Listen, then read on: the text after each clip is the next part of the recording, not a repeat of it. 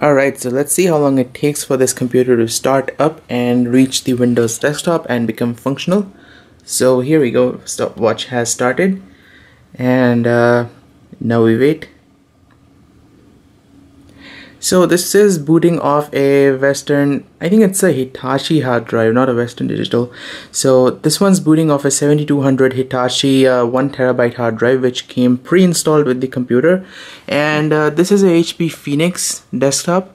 It's got a Core i7 CPU and 16 gigs of RAM, but with that kind of configuration, you might think this thing is extremely fast, but as you can see, the camera is not able to focus, but as you can see, this thing is quite slow and still starting up. It's been about it's going to be about 1 minute, and I think it takes around 2 minutes for this computer to start up. And you can see the response time is kind of slow. We are on the desktop, but it's not really responding to what I'm doing. So in this video, I'm going to show you how you can supercharge your computer, make it super fast by using one of these. This is a solid state hard drive, and this one is a Kingston. Now I'm not endorsing the Kingston brand, so you can go ahead and buy any reputed brand solid state drive like Samsung, and I think Corsair is also now manufacturing, and Western Digital is also in the game. So I bought the Kingston hard drive, already have it opened. And you can see this thing is still booting up and still the start menu has just opened up, and I'm going to launch PowerPoint. You can see how slow this thing is, and you'll see the difference once I install this thing. And by the way, check this out, I stuck the old graphics card on my wall. It looks kind of nice. Anyways, you can see the hard drive LED is on, and no, the hard drive does not have any bad sectors. I checked it thoroughly. Everything is fine, but it is just slow.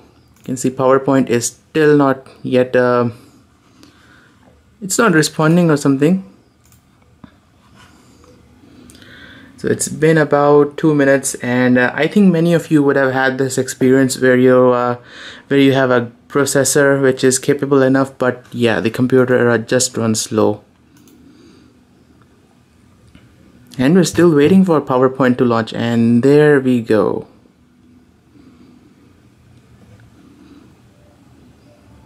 So what I'm going to do here is use Macrium Reflect and clone the C drive of this computer onto this, and then we'll see how quickly this thing starts up. And we're still waiting. So it takes around 3 minutes to start up, and it is still booting up. As you can see, the hard drive LED is still on. So let's try launching Photoshop.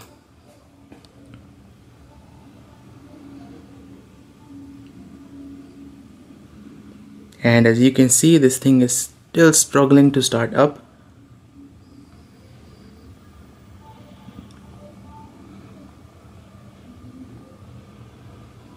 And you can probably hear the hard drive clicking in there. So I think it took around 3 minutes 30 seconds. I have been launching programs, but now let's go ahead, plug this one in, clone the C drive, and we'll take it from there.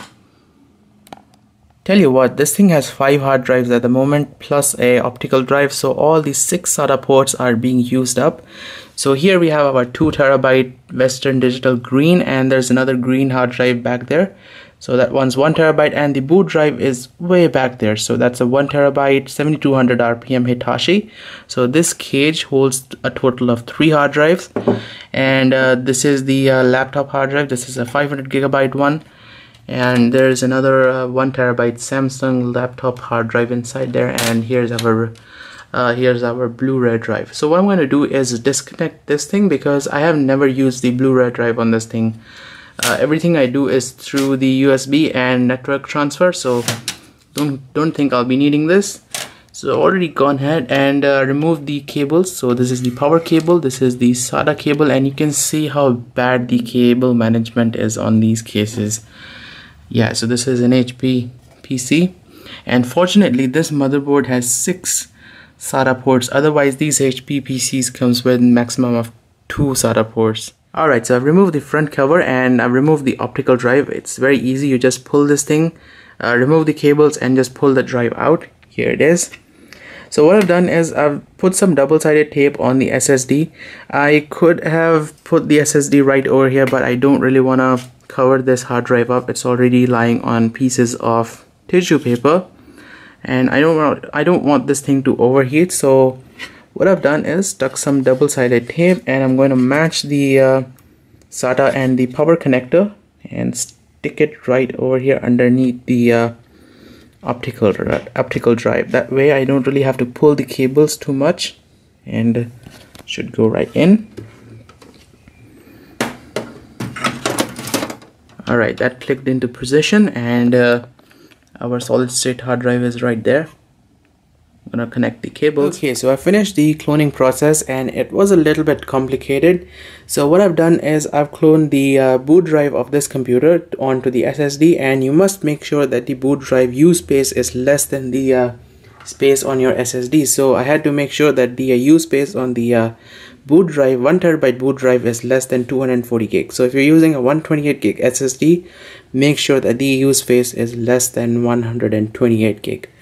Anyways, then what I did is I disconnected, after cloning, I disconnected the SSD. I used Windows installation files that I downloaded from Microsoft's website, and I formatted the old boot drive. Then I have reconnected the SSD, and now we are going to boot. So should remove this, and let's see how long it takes for the computer to boot up onto the desktop. Alright, so here we go, and if you remember, it took around 3 minutes 38 seconds. So we are waiting at the splash screen. Let's wait. So Windows is now booting up.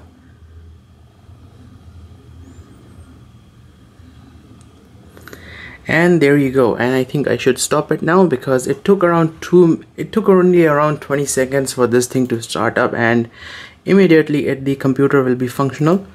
You can go ahead, launch as many programs as you like, and it will work no problem. So you can go ahead and launch any number of programs and the computer will work. Previously you saw how sluggish this thing was, so right now it is working fine.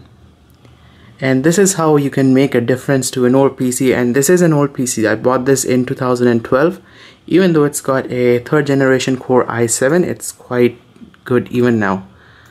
So there you go guys, thanks for watching this video, and do add an SSD to your computer. Trust me, it will give your computer a brand new life. You can see we are now on the desktop, everything is working fine. Just waiting for this thing to sign in. Other than that, it is working great. Alright guys, so thank you for watching this video, and if you have any questions, feel free to ask me in the comment section down below, and I'll see you guys next time.